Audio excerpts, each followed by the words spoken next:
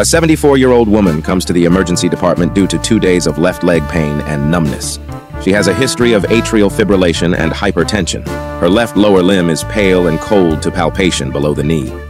Arterial Doppler ultrasound shows an occluding thrombus and a left femoral embolectomy is performed.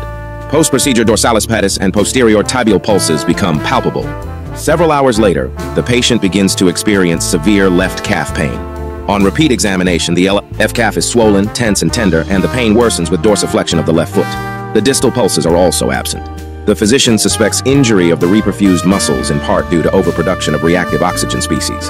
The question is, which of the following enzymes is most likely to help neutralize these toxic molecules? If you are one of the smartest people on Earth, type the correct choice in the comment box below. A. Cytochrome oxidase B. Cytochrome P450C, myeloperoxidase D, NADPH oxidase, E superoxide dismutase. I am guessing you did not get the answer right. The correct choice is E, which is superoxide dismutase. The vignette describes acute compartment syndrome secondary to reperfusion injury. Restoration of arterial blood flow to an affected limb. Floods ischemic tissue with oxygen. Molecular oxygen reacts with xanthine oxidase, NADPH oxidase, and nitric oxide synthase to form reactive oxygen species such as superoxide hydroxyl radicals and singlet oxygen.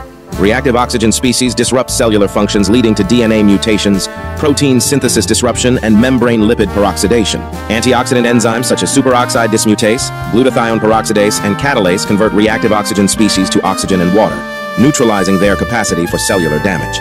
Reactive oxygen species generated during cellular respiration are typically neutralized by antioxidants before they become problematic.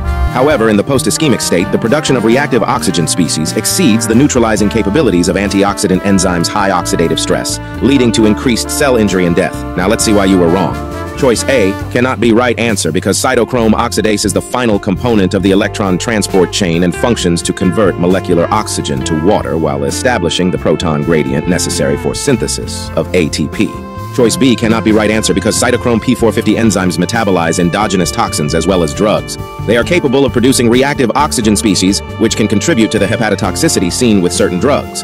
Choice C cannot be right answer because myeloperoxidase is found in neutrophils and converts hydrogen peroxide to hypochlorous acid, a bactericidal compound that also causes oxidative damage to host cells. Choice D cannot be right answer because NADPH oxidase catalyzes the reduction of molecular oxygen to superoxide-free radicals, aiding in bacterial destruction by phagocytic cells. Deficiency leads to chronic granulomatous disease in which those affected are unable to destroy catalase-positive organisms. If you already knew the answer, or at least now know the correct one, click the like button.